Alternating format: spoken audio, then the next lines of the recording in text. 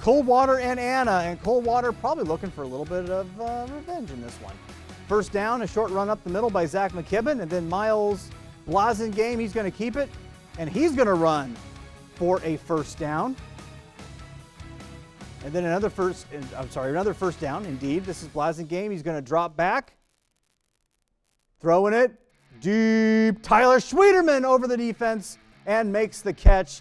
Extra point was good. 7-0 Coldwater. They would add a bunch more to it and make it 40-0 over Anna. So getting a measure of revenge for Anna's victory over Coldwater